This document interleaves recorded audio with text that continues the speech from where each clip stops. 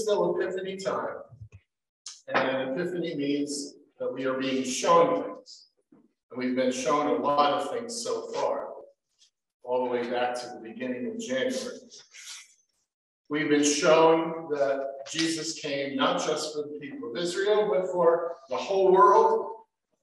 And that was symbolized by those wonderful wise men coming from afar. People who had no connection with the house of Israel, with the Torah. They didn't know the one true God, or maybe they did, but they came. And then we were shown who Jesus is.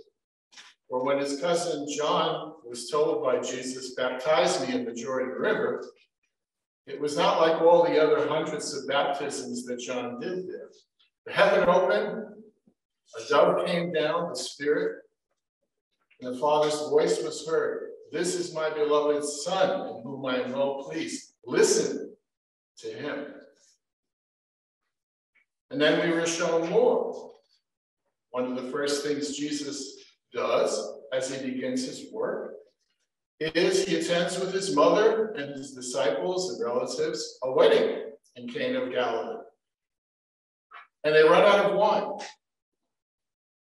And his mother says, "Help them." And he said, "It's not my time yet." But he goes ahead and does help them. And the water is changed to wine. And that brings us to last Sunday, when Hannah Wilder was here, and to a two-parter. This is like those shows on TV that the episode finishes with a cliffhanger, and you better tune in next week, or find the next episode on streaming live. Last Sunday, we heard Jesus go back to his hometown parish church. It would be like someone growing up here in Borrego and always being a member of St. Barnabas, coming back and then coming up here. Not just to read, that's what we heard last week. We just heard him do the reading of the day, the prophecy reading for the day. But it stopped right before he started to preach. And as Hannah reminded us, he read from Isaiah, and what Isaiah has to say is almost the same things that Jesus would say, starting at that point in his work and all through the next 3 years. And what a start it was. "The Spirit of the Lord is upon me, because he has anointed me to bring good news to the poor, to proclaim release to the captives, to give sight to the blind, to let the oppressed go free, to proclaim the year of the Lord's favor," which means to make God's way and will real and active here and now. That's a lot of work. It's almost as if that passage from Isaiah would be the motto, the epigram over the next 3 years. And it says that the eyes of all there were fixed on him. This is their hometown boy. They even say today in the gospel, "Isn't this Joseph and Mary's son? And aren't the relatives still around here?" And then the fun starts, because he actually starts to preach. And he says that, in fact, what you just heard me read from Isaiah is going to be fulfilled right now as you're listening to it.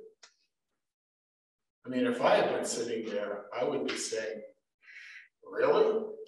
I mean, Isaiah said that hundreds of years ago. What are you going to do? You can almost see it building. Isn't this Joseph and Mary's son? Where is he getting off telling us this stuff? Who does he think he is?" And it builds a little bit further. He even says to them, psyching them out, you're probably saying to yourself, "Hey, kid, take care of yourself. Physician, heal yourself."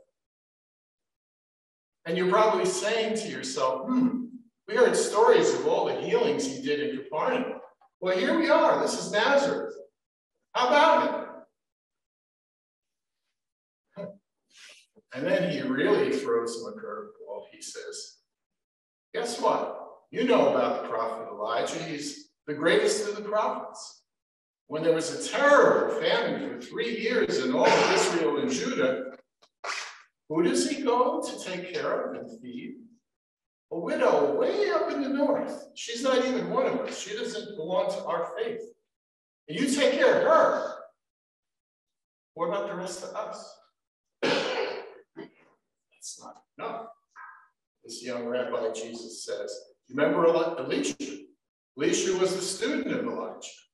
Has the same power. He even said, give me your power, Father. Give me your cloak. And in Elisha's time, there was a plague. Do we know plague, huh? And who is he healing?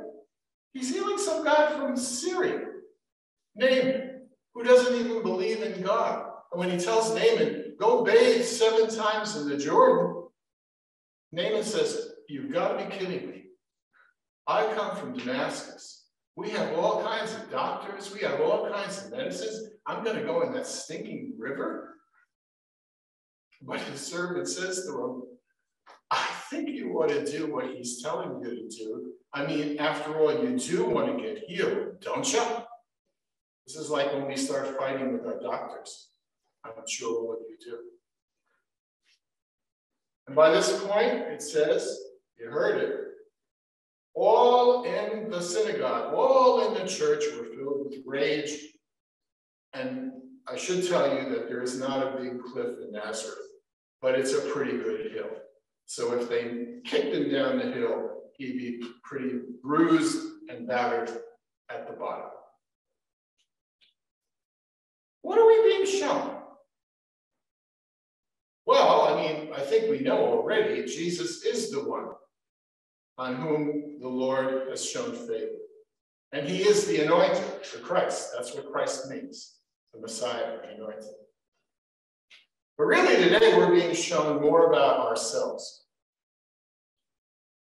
And most of us don't like to be treated that way. We want to hear what we want to hear. We want religion to fit the way we have always heard it, the way we think about it, how we process it. So, for example, it's not at all unusual that we should think that God would come and take care of things here, in our town, in our state, in our county. Don't worry about those people across the border, or those people over in another county, or in another state. Come on, God. Well, I mean, we're here this morning, you know. How about us? And also, too, each one of us personally hears from God in the scriptures or from the mouths of other people things that strike us to the core and that remind us of how selfish or how stupid or how weak or how crazy we have been in our lives. And do we thank people for telling us that? Most of the time, we get quite angry. Who do you think you are? Why should you be telling me this? I know how to take care of my life. What a first sermon this was. To put in front of his own hometown neighbors, people with whom he'd grown up,